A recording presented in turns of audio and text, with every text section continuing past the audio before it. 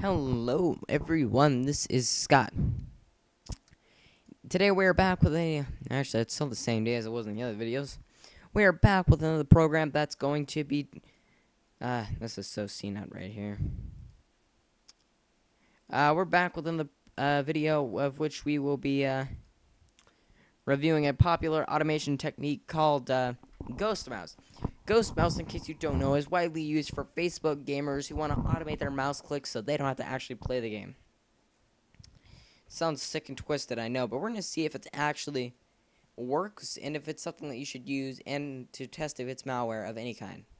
First, let's just right-click so that way we can already move that out of the way. Okay, that's not infected. So we're going to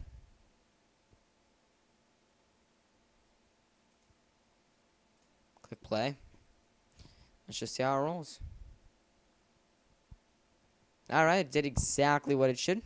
Let's see if we can get to playback more. Okay, we have playback speed. Oh, yeah, let's see this. Oh, that was depressing.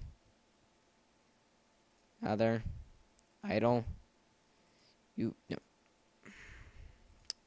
Well, it seems like a nice program. It seems to work. It doesn't have any form of malware.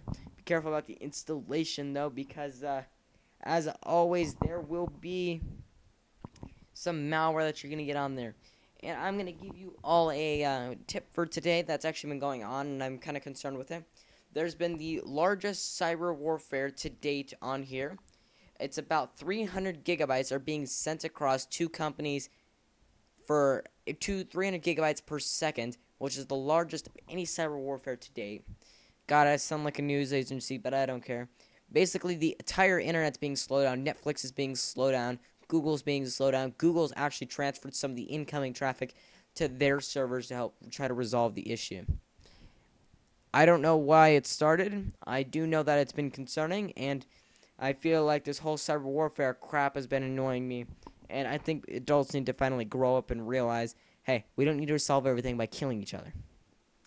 I'm sorry, but that's just what politics is. The issues, now we're going to get back over here. I just had a little rant there, but that's not the point. That's not what we're here for. Whoa. Tried scooting back in my chair, and it says scooting back, chair tip back. Oh, that could have ended badly. It also does keyboards. It also will do a keyboard, very interesting.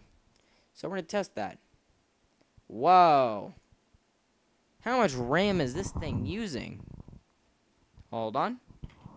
Alright, let's just see. It's not using much RAM at all. It just seems to bog down the system. Oh, Bandicam is using a good chunk of that and my CPU, my processor, but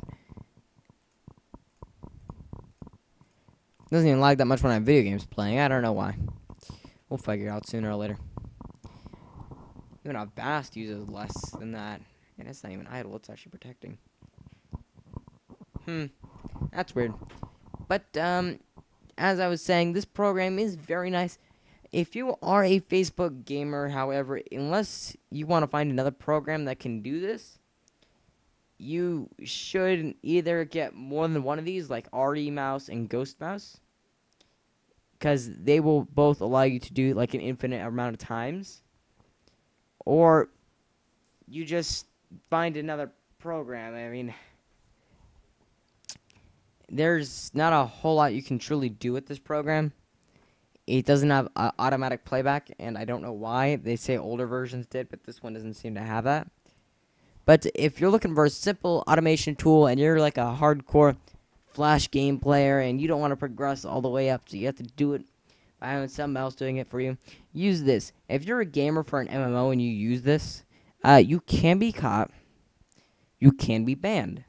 You shall not pass go. You shall not collect your $400. You will get a mean letter saying, hey, you were banned for cheating, and a smack on the wrist. Or you will be, you can very easily be reported. So, please do not use this program for actual gaming. I know a lot of gamers tend to cheat like this, and unless the game's like free and unimportant, go ahead and use this. Remember, you do it at your own risk, and this program will be gone after this video. But that's about all I have to say for Ghost Mouse, the automation of keyboard and mouse technology. That is a horrible name. Someone's got to work on that, and by someone I mean it's me. No one else works here. But so thank you very much for watching. Please stay tuned for another video.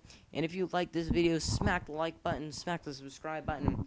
But do not smack anyone, including yourself, because someone's going to do it, and I don't want to get blamed for it. So please do not smack yourself. God, there's something wrong with me.